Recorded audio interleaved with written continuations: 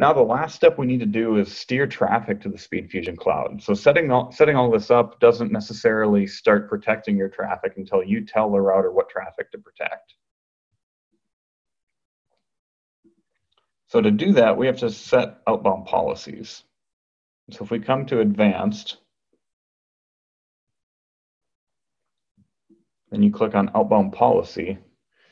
Now we can actually start to carve out traffic or devices that we want to protect through the SpeedFusion Cloud. So we're going to click on add a rule. Before we do that, actually, let me just take a look at the client list. I'll show you what we're going to do here. If we go to status and then client list,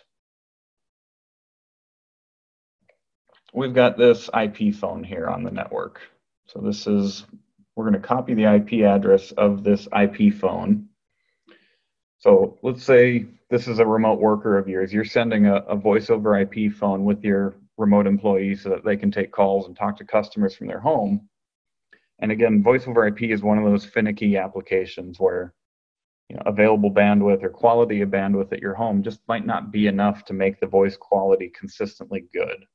And so you don't want your users at home having kind of unprofessional, garbly voice calls. You want to make sure that they've got a good voice experience when they're using that phone.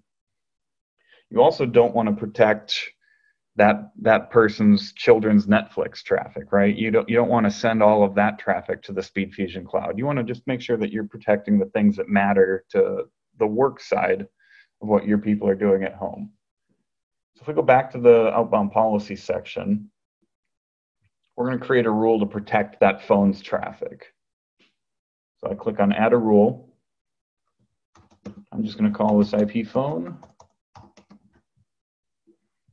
And so we took the IP address of that phone. So I'm going to enter that in as the source. So anything coming from this phone, I'm telling this rule to protect it. And I don't care where that phone is talking to.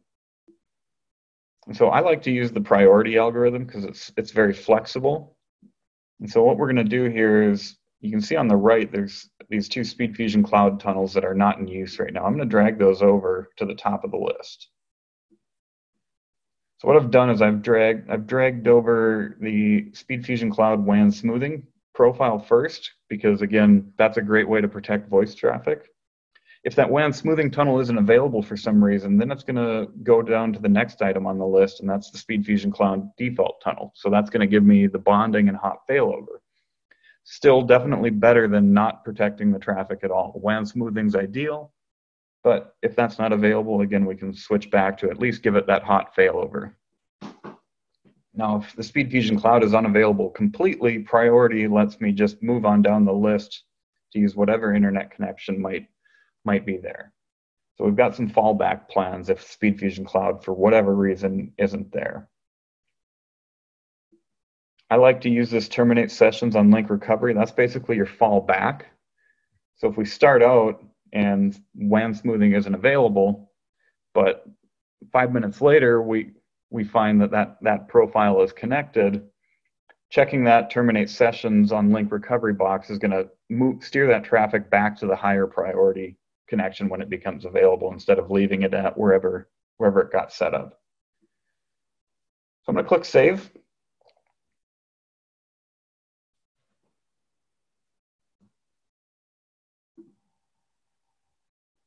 Okay, so we can see we've got the IP phone rule here, and I'm going to apply those changes.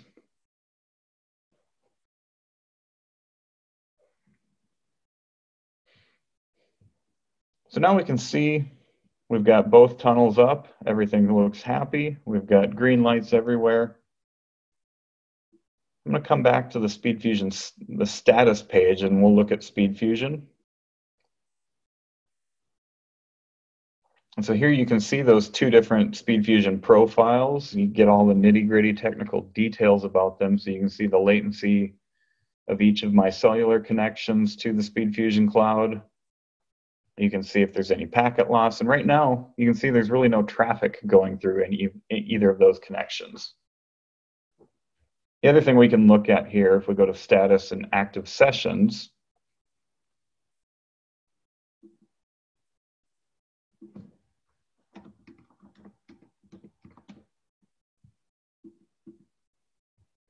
we can see there's no active traffic happening right now.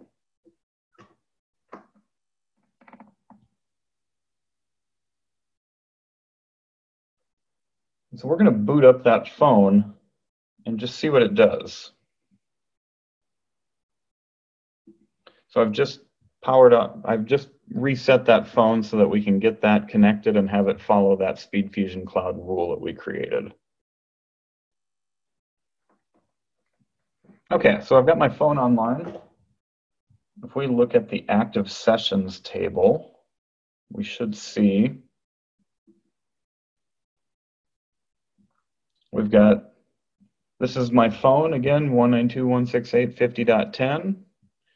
You can see it's got 2 sessions right now going through that WAN smoothing profile that we told it to.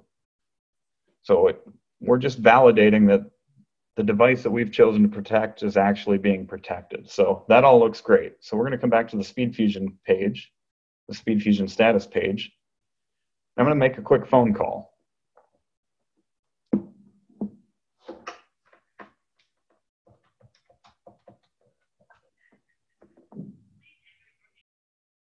So here you can see there's traffic going across all of the different internet connections. Again, that's what WAN smoothing's purpose is. It's meant to duplicate all of your traffic so that it goes across every one in case one of those fails or has an issue.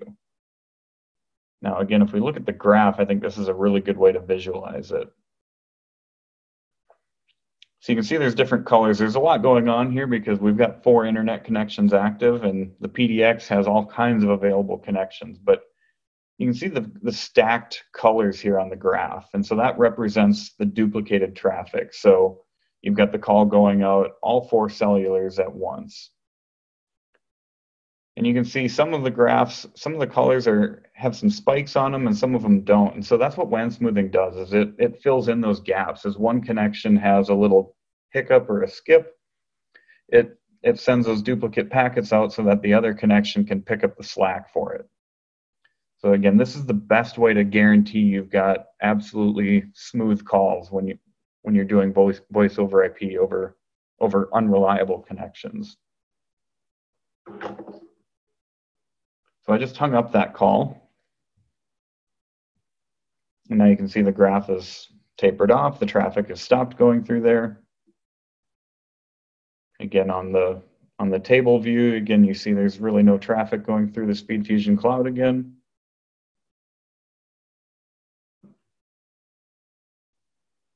And if we come back to the dashboard, you can see we use just a tiny little bit of bandwidth. Our 100 gigabytes of free usage has dropped down to 99.99. So you get a pretty real-time view of how much traffic you've used there on that dashboard panel.